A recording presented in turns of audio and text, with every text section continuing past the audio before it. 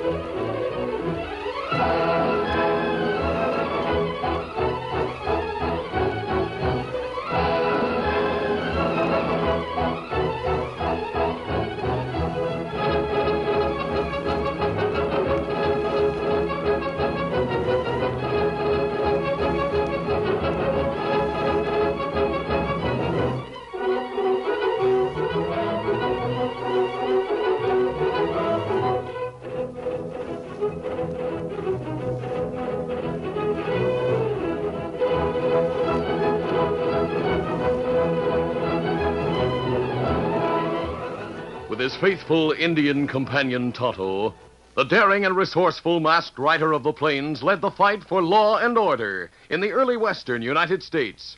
Nowhere in the pages of history can one find a greater champion of justice. Return with us now to those thrilling days of yesteryear. From out of the past come the thundering hoofbeats of the great horse Silver. The Lone Ranger rides again. Come on, Silver. Let's go, big fellow. Hi-Yo Silver!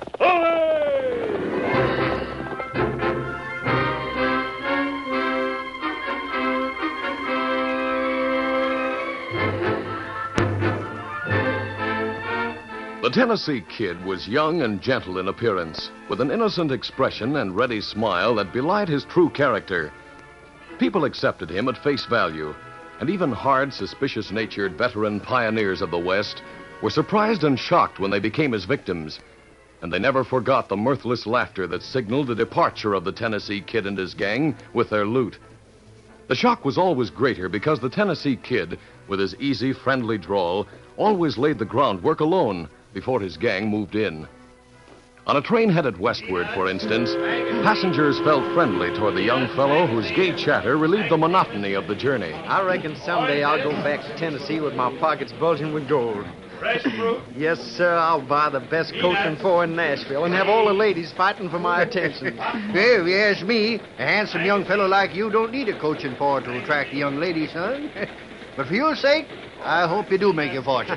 Well, now, that's mighty nice of you to say, sir. Hey, the train's stopping. Must be something wrong. Hold up. Get your guns ready to fight him off. Reach, all of you. First one who makes a move gets a bullet. Hey, the young fella has guns on us. He must have gone loco. I see you got him under control, Tennessee. I reckon I have. You and Dave go through the car and gather up the valuables. I'll keep them covered. I can't believe it. A nice young fella like you. All of you look plenty surprised, all right. I'm on the way to getting that fortune I told you about, mister.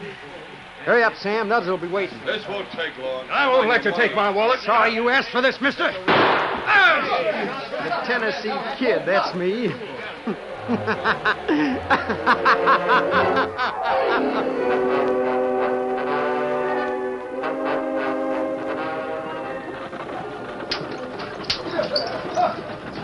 And 2 weeks later, much farther south, a stagecoach rolled along the trail between Benton and Colton.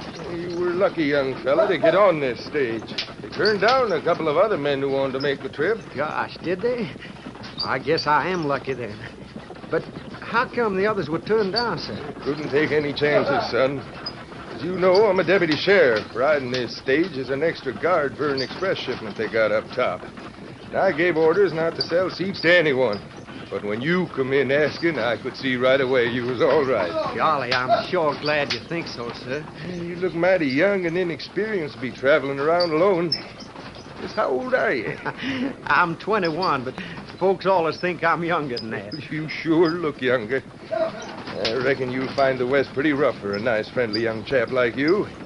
But then you have an easy way of getting along with people, and maybe... Holy smoke, outlaw! Hold it, mister. I got a gun. You mean that you're... Tennessee Kid, that's me. Sure surprised you, didn't I?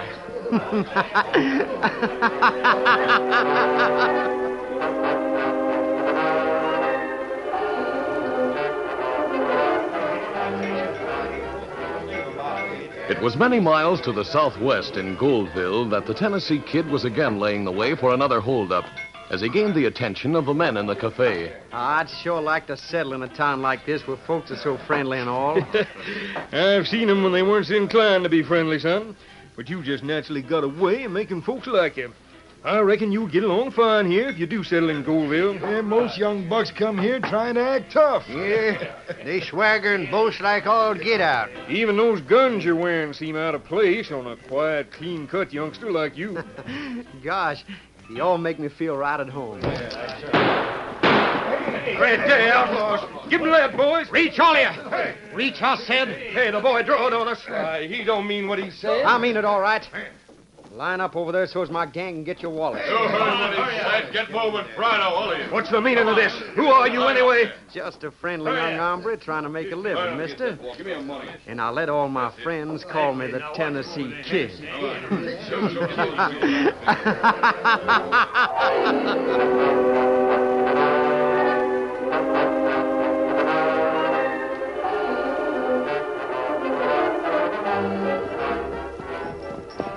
A week later, far to the south, the Lone Ranger and his Indian companion Tonto rode the trail toward the town of Red Gap. There's been a rumor of unrest among the Indians down this way, Tonto.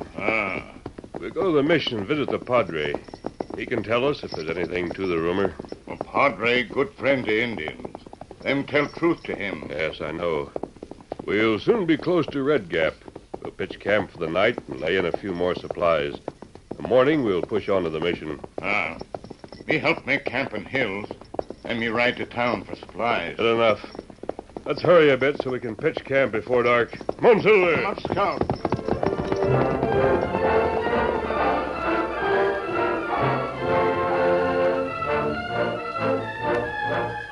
The Lone Ranger and Tonto picked out a suitable spot for a camp. Then, while they made the necessary camping preparations, a pair of evil, beady eyes watched them from a nearby hiding place. It was shortly after Tonto left the camp for town that a renegade Indian rode his pony into an arroyo about a quarter of a mile away, where several men were waiting. Well, Breed, what'd you find out? Them camp for night in clearing. Short way down trail near creek. Indian leave. Ride trail it go to town. Mask man, him stay in camp. Me come tell him Tennessee Kid pronto. You're certain they didn't get wise that you were watching? Me careful. Go on side where wind blow, from them to me. Then horses not give sign. The rest of the boys are wondering why we had to go out our way to trail them two. After Breed told you they were riding down this way, Tennessee. Tennessee knows what he's doing, Dave. Yeah, maybe so. You know what it's all about, Sam. The rest of us don't. Well, I reckon I can tell you, Dave, so's you and the others won't be fretting. Ever hear of an hombre called the Lone Ranger? Yeah, sure. He's on the side of the law. Wears a mask and he Holy mackerel. Is that who it is? Yeah. I figure he doesn't know about me and the gang yet. But Breed found out that the sheriff of Goldville sent a message to the mission south of here, asking the Padre to get word to the masked man about me and the gang. We better get away from here, then. The farther, the better. Nope. I aim to meet that hombre before he gets to hear about me, so's I can catch him off guard like I do everybody else. Holy smoke. You sure got plenty of nerve, Tennessee. Well, now, that's downright nice of you to think so, Dave. But I don't need nerve. I just look at 'em with my boyish grin. They think I'm a choir boy. Look, how and when are you figuring on meeting that masked hombre? I reckon there's no time like the present. Let's join others, and I'll tell you just what we're going to do. Come on.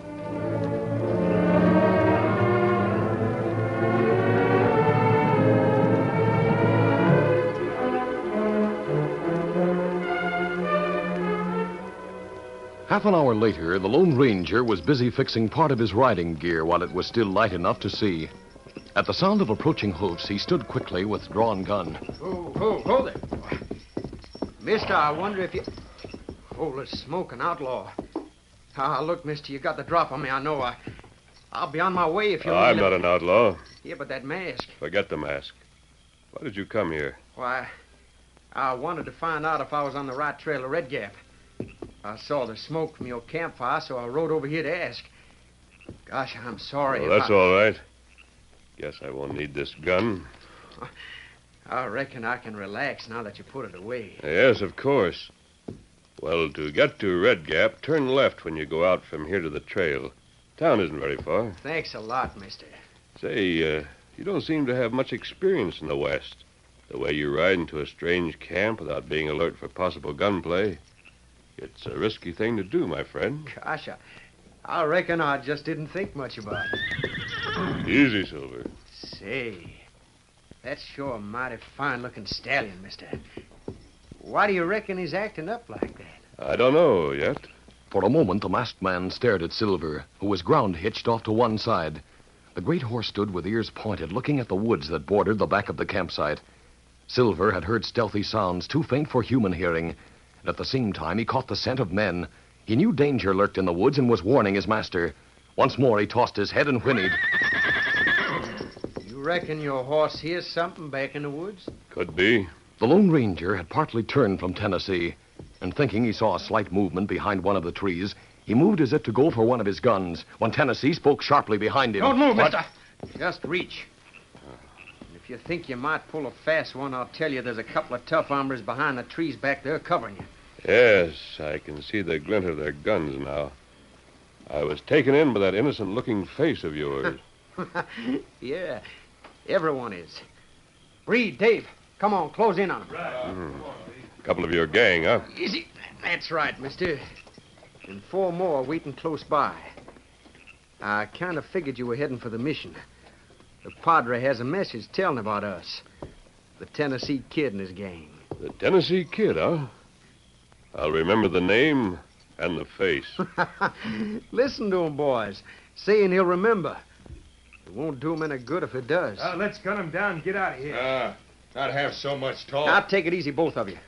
I got other plans. What do you got on your mind, Tennessee? We'll tie him up and take him to the Royal, where the others are waiting. What for? Get it over with now. I'll figure his Indian friend will trail us there, and then we'll jump him, too. Then we'll have them both. Then what? Then you and the others can use them for target practice. Breed, go back in the woods and bring your horse and Dave's here.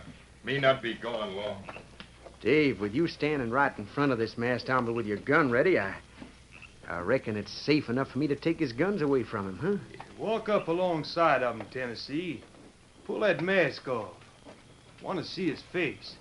Yeah, but be careful. From what I've heard, he's plenty clever and tricky. Maybe so. But it wasn't clever enough to keep me from tricking him a while ago.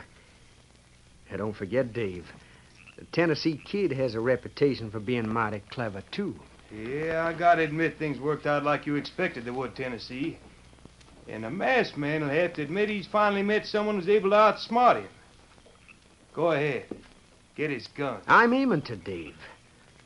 But first, I'm going to take that mask off the famous Lone Ranger.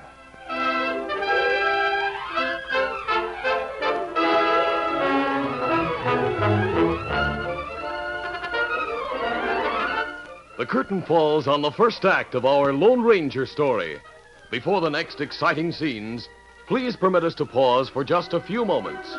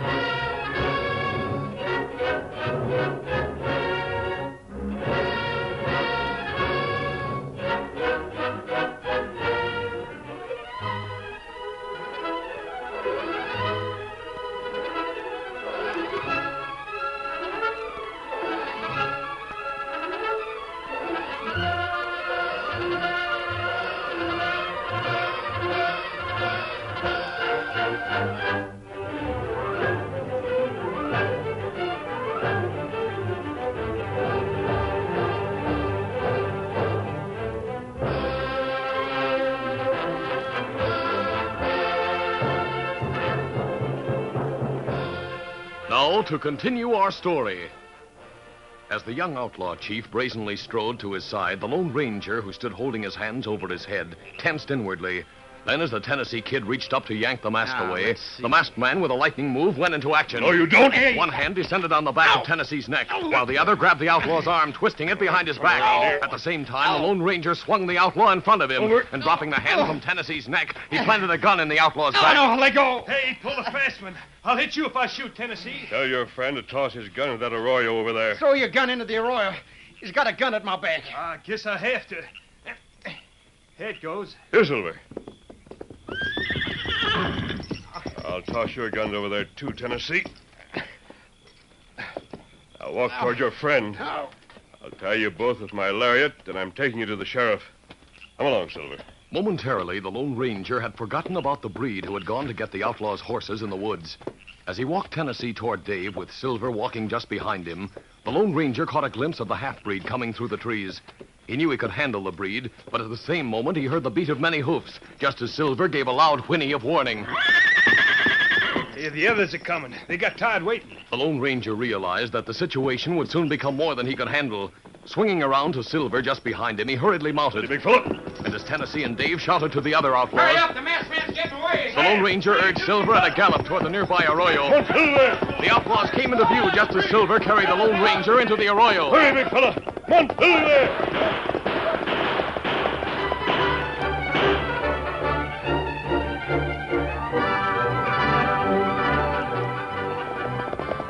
After escaping from the Tennessee Kid's gang, the Lone Ranger rode at a fast pace toward town.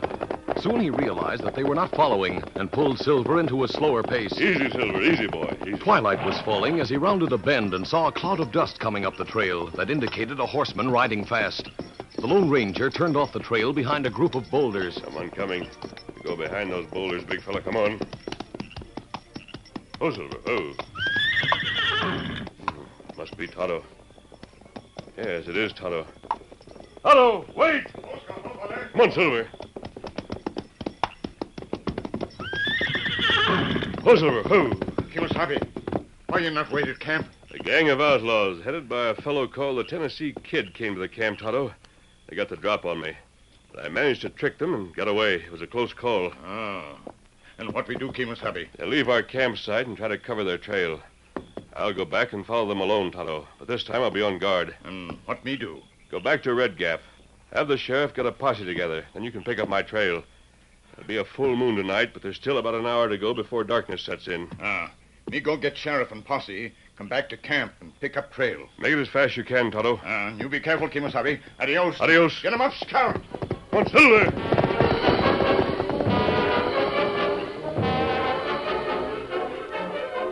After the Lone Ranger escaped from the gang, Tennessee called them together for a conference. It's no use following the masked man.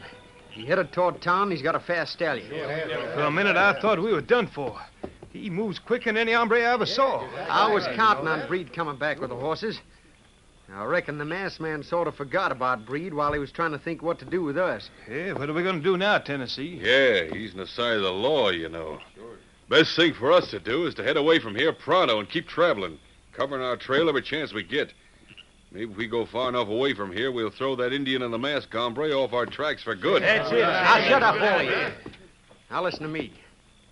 Why do you think I showed our hand and tried to get that Indian and the Lone Ranger? I'll tell you why. Because I knew that once they heard about this gang, they wouldn't give up until they got every last one of us. Masked man never give up. But now we'll fix them without wasting any time. We'll ride directly to the hideout. We'll cross the gorge over the Red Gap Bridge. That's where the stagecoach crossed, and it's strong and wide enough for a body of horsemen to ride on. Then what? We've got plenty of blasting powder at the shack. We'll fasten a keg of that powder under the bridge. Attach a fuse long enough to reach the big boulder just on the other side. You mean blow up the bridge to delay him from getting across? No, that wouldn't stop him for long. We'll wait until the Lone Ranger comes along with the Indian, or with any others he might bring. As they start under the bridge, I'll light the fuse. The explosion should take place when they're about halfway over. All right, let's get going, fellas. Right, Tennessee. Easy.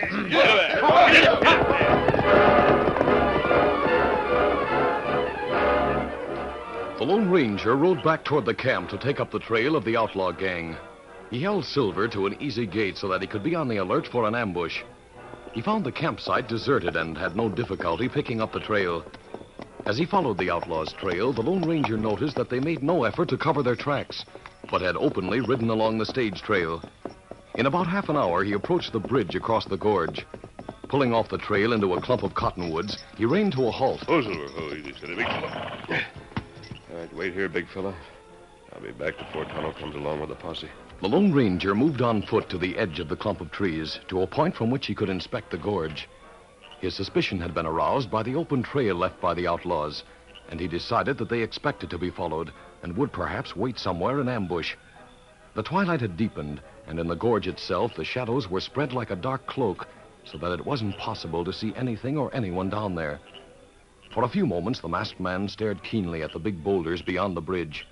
Then, silently deciding to be on guard when approaching them, he turned and went back to Silver. As he reached Silver's side, he heard approaching hoofbeats.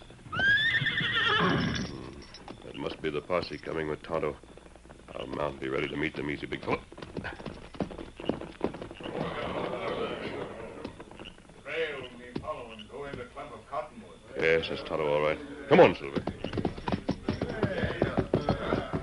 Hey, he's fast. He can't be the one. Oh, Silver, oh.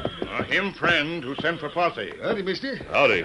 Tonto told me about that man, so we'll forget about it. He says you had a run-in with the Tennessee Kid and his gang. That's right.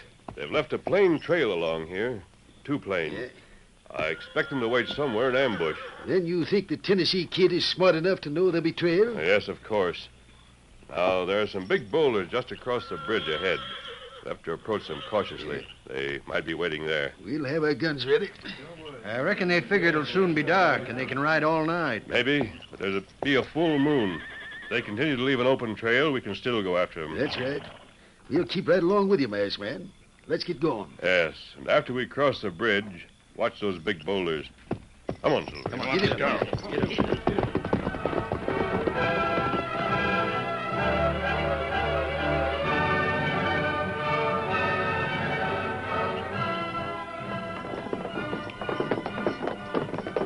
In a few moments, the Lone Ranger and Tonto with the posse rode onto the bridge and started across. The Lone Ranger once more eyed the boulders beyond. Suddenly, his quick eye caught something the others didn't seem to notice. The slight flare of a lighted match near the ground at the end of one of the boulders. Then a small, faint wisp of smoke moved from the boulder along the ground toward the bridge. Even as the masked man realized what it was, a lone horseman galloped from behind the distant boulders and headed around a bend in the trail beyond. Look, man going horsing behind boulders. Must have been a lookout. That means Oh, you're... forget that. Hurry, right off the bridge. Get off as fast as you can. Well, what's the reason... Don't ask questions. Tonto, get them off this bridge. Easy, steady, big fella. Get going or you'll all be killed. Go, Silver. Go with them. Hey, he's gone loco. Yeah, he climbed over the side of the bridge. You go, do as him say. Hurry. Get him out, Scout. Come on. As the posse galloped toward the end of the bridge, the Lone Ranger, who had climbed under onto the heavy supporting timbers of the bridge, swung himself forward, grasping and clinging for dear life, while he strained his eyes to find the object he knew must be under there. Got to find it. Oh, I see the light of the fuse creeping along. Finally, he saw the small keg tied to one of the timbers. Clinging with one hand and tightly hugging a crossbeam with his knees, he reached out and tugged at the keg. Got to get it loose. Maybe if I can pull out the fuse. Won't loosen. I'll yank at that keg again. Oh, no use. Maybe if I hang from that beam above, I can use my feet to kick it loose. Grasping the beam above, the Lone Ranger swung free. Perspiration broke out on his forehead as he realized that a slip meant his body would hurtle to the gorge below. Then, as he saw the glowing end of the fuse moving close, he forgot his own danger. He swung his foot forward in a superhuman effort, kicking at the small keg until finally it came loose. Got it. That lighted end of the fuse is almost here. This will do it, I hope. The small keg swung out and fell in a wide arc into the gorge and away from the bridge. Then the masked man began scrambling up the beams in hopes of reaching the roadway of the bridge before the explosion. But even before he could do so, it happened.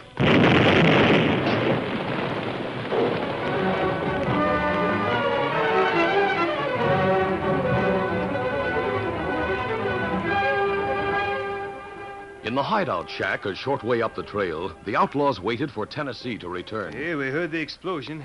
reckon Tennessee's plan worked out like it figured, huh? Yeah, he should have let us all go up there with him. And if things went wrong, we could have gunned down the men trailing us. Tennessee knows what he's doing. He wanted to do this job by himself. Folks will be a long time figuring out what caused that explosion, I reckon, huh? You know, we gotta admit that with Tennessee's innocent face and smart brain, this gang is going places. All right. Yes, sir. Maybe Tennessee couldn't get the grab off that hombre's mask, but I reckon he sure found a way to blow it off, huh, fellas? Imagine the kid outsmarting the Lone Ranger when many a big, tough hombre is giving up to him. Huh? Hey, something went wrong. Gotta get out of here pronto. Hey, what do you mean? What went Masked wrong? man and engine came with a posse. I watched from the trail until the explosion. But they still rode on. The bridge didn't blow up.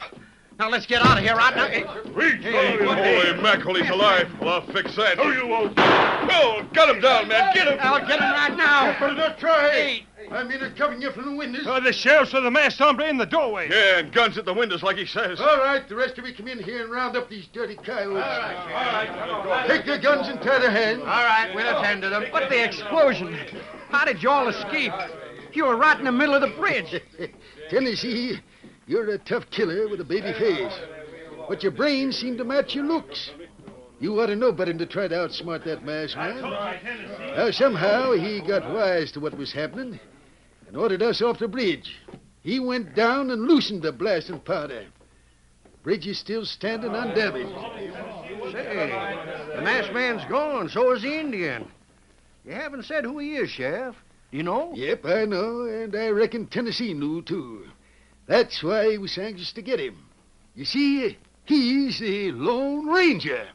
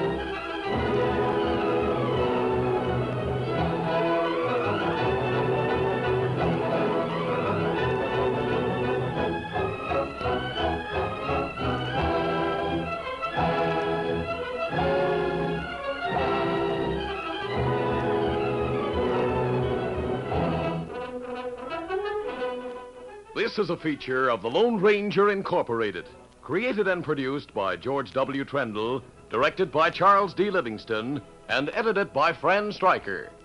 The part of the Lone Ranger is played by Brace Beamer.